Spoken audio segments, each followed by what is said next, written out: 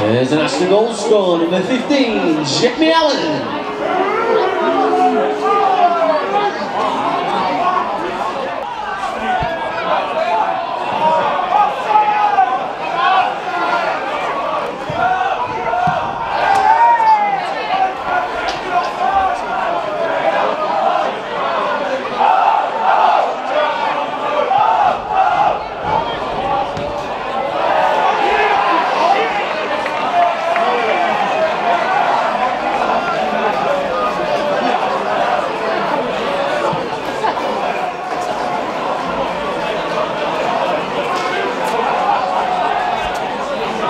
There's an extra goal scored, number 24.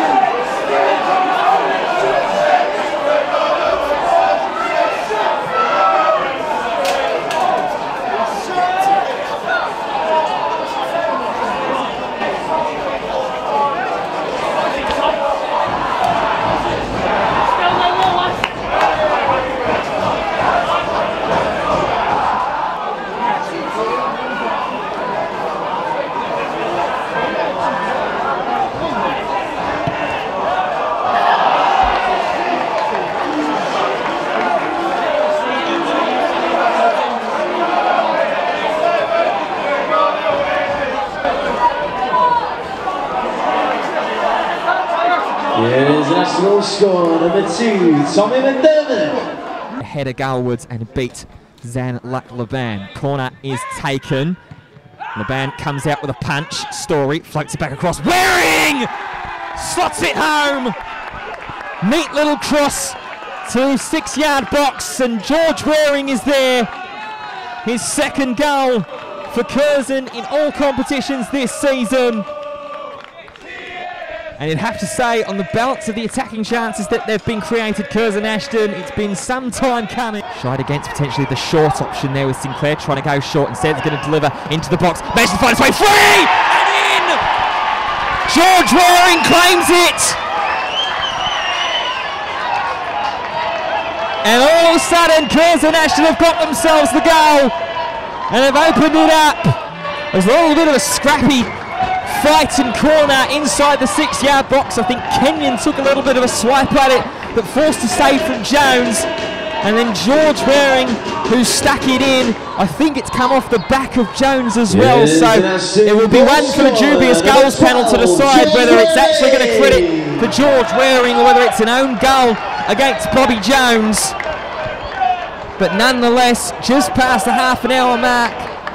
If it is Waring that's going to be credited, it's 2-2 just after the half-an-hour mark by George Waring, who's trying to put some pressure on Zach Lilly. Long ball going over the top. Offside flag stays down against Jake Jervis. Plays the ball towards the front of the penalty area. Matthews hasn't tried, managed to rotate it through. Mikhail, great pole line clearance from Jordan Richards. Mason was beaten. And then a great slide in there from Will Hayhurst to keep this counter-attack opportunity alive. Here's George Waring. If they play this right, this could really bear dividends. This is Barton now, just holding off his run as he goes through the heart of attacking midfield. Story on this near right-hand side, little heel-to-heel flick to try and work his way centrally. Now Richards, short to Story once again, looking for options, being faced up by Gudger. Drives towards the centre of midfield. Mann shapes to shoot on his left, then trying to scurry away again from Murabedzi. Here's Craig Mann! He spilled it and it's in! Bobby Jones with an absolute howler on debut. It's a goal gifted to the boss, Craig Mann. I believe it's his first goal since taking charge of Curzon Ashton this season. Curzon Ashton goal scorer, number 21, Craig Mann. And just like that, it's Curzon Ashton 2, Brackley Town 0. It was great transition, such a quick transition from defence to attack. All started with the goal line clearance from Jordan Richards. Found its way out to the far left-hand side of the ground. A slide from Will Hayhurst to keep the ball alive. Was there to press initially, but is now going to peel back and go into his natural left-back position. Spencer with a header forwards. Offside flag stays down. Mann gets hacked down there. Advantage has been paid. Hughes, delicious ball in there. Moles! What a finish from Stefan Moles, and Curzon Ashton pull one back before the break. Well, that's exactly what you want and what you need from the chances that you're creating, the possession that you're having inside that final third. Route one and hope that Spencer can try and make something of it. Squires was always the better man in that situation. Mann, measured ball there to Barton. Hayhurst. Moles away from Harry Flowers.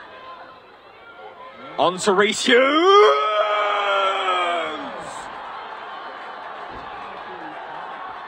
Take a bow, youngster. That's how you counter-punch. Goal number 4 in a Curzon Ashton shirt, and I tell you what, he couldn't have hit it sweeter.